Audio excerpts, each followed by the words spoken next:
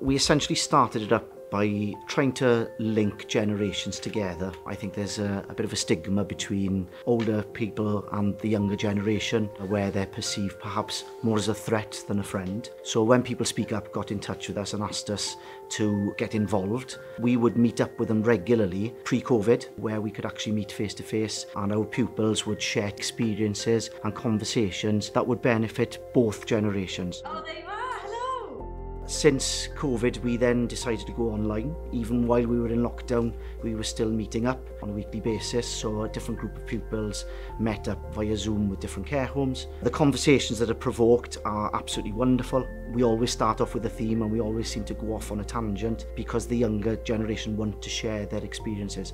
They are just wonderful in communicating and understanding, what they need to do to relay their thoughts and ideas.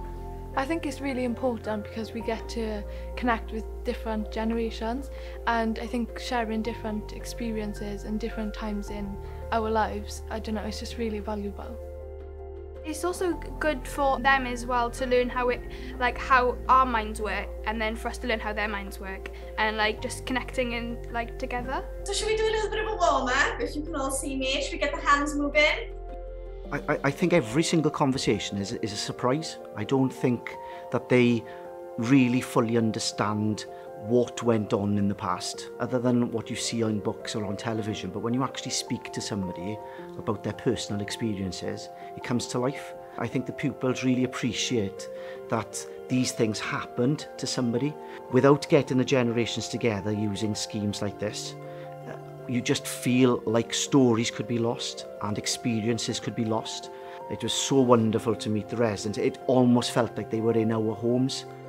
You couldn't be more proud of a group of pupils. These are wonderful children who just give up so much for these sort of experiences. They don't just turn up on the day and sit in front of a camera and speak to people. They go away, they prepare, they are enthusiastic and totally understanding of what is required in these sessions. Sharing different experiences and laughter and memories, learning so much is just a great experience. It's good for everyone. Good morning, Arlene.